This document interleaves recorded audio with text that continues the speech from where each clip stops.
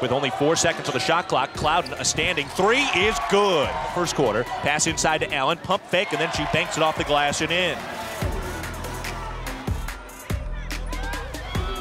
Now from downtown, Taryn McCutcheon showing off some NBA range. Gets back to McCutcheon, puts up a left wing three. That's good of the foul!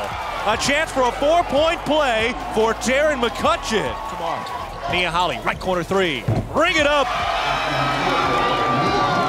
Nia Holly knocking it down from the right corner. Front court, in the lane with three, lays it up. That's good of the foul!